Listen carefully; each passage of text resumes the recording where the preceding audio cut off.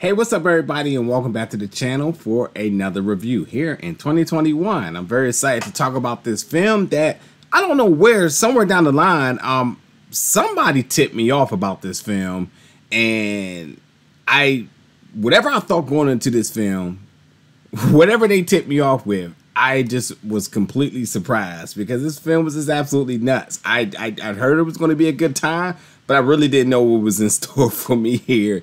And I am very excited to talk about PG Psycho Goreman. This film is going to be coming out January 22nd in theaters, on demand, and digitally. This is brought to you by the writer and director Steve Kostanski. Make sure I say that right.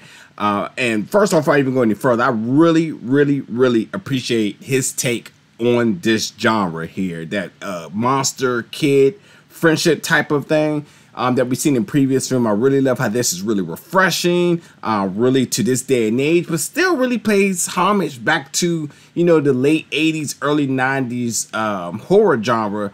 And aesthetics and everything within this. So like, I really do appreciate his work, and you can tell that he has an appreciation for this genre and this subgenre, shall I say, as well. And this does an amazing job. And then when you're going down with the casting here, you got Michael Ninaber, who plays the alien PG, and then you got Nita-Josee Hanna, who plays Mimi, the little girl who is an absolute star in this film. I loved every single moment of her in this film, and when you added the two of them, her and the alien together, they truly created magic. But what's happening in this film really quickly is that you got these two little kids. They ended up digging themselves up a hole and unraveling an ancient stone, which ultimately awakens this alien who's been really kept asleep for millions of years after he tried to destroy the universe, and he failed. And now that the stone has been awakened, which is the source of his power, it awakened him. So now he wants to get the stone back, but the little kid has the stone, which means she has control over him. So you got him this entire time trying to figure out a way of getting the stone back. And you have this little girl who's having the best time of her life with her own personal buddy. So what's happening in this film too is this, like, it's a dark comedy. And like, this film by no means is for kids, but it's very kiddish as far as the logic, as far as with the plot, because there's not a lot going on in the story. But when there is, I mean, it's just beyond crazy. It really is. But with the dark humor, it gets weird. But really, at the same time, they're really not afraid to take chances and really offend in a lot of the dialogue and different scenes that they do throughout this film. And there's just laughs left and right. Like, the plot, I mean, the script, it's just completely filled with tons of laugh left and right. And if it's not mannerism, or if it's not dialogue, if it's just not some of these little segments that's happening throughout it, it's just filled with laugh left and right. I literally laughed the entire time. At the same time too, because it is a dark comedy and horror, I definitely had a lot of jaw-dropping moments because the gore in this film is just kind of mind-blowing.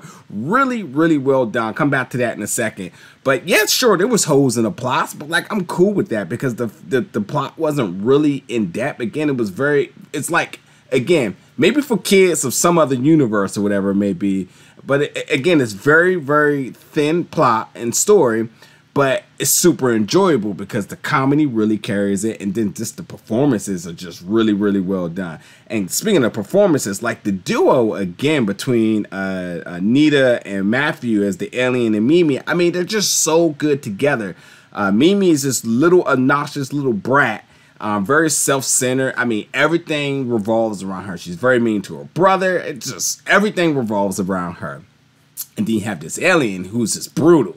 He's, quite frankly, he's mean and he's cutthroat, and he's doing whatever he can in very savage ways to get the stone back. And you kind of think like, well, how does the two of those pair? Well, let me tell you, when you see the two of them together, it's just very fantastic. I can't stress enough. You're going to see some really amazing but most ludicrous stuff you've ever seen in movies ever in this.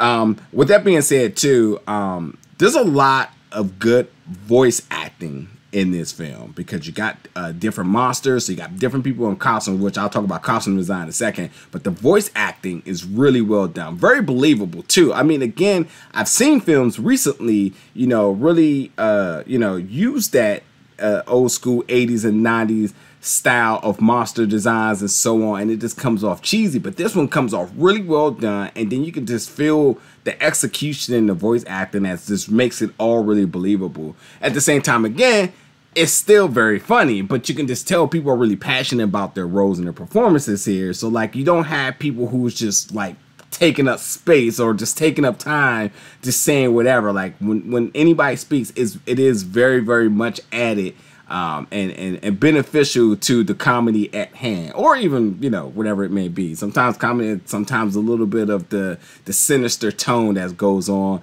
kind of underneath it. I mean, the balance between the two is just so really well done. They don't overpower each other. It's just really, really well balanced. But yes, the gore was nuts. The special effects was good.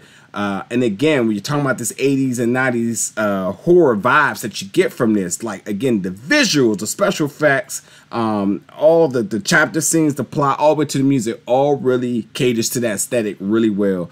And again, the costume design, the makeup design, all really, really crisp. Really, really enjoyed that for sure. And then the gore, again, just the gore just takes everything to the next level. But yeah, with this film, it doesn't take itself serious at all. It's a good time. You will absolutely have fun and laugh the entire time. And even while all that's even happening too, there is some action towards the third and final phase of this movie that really, really is a good icing on the cake for everything that's happening.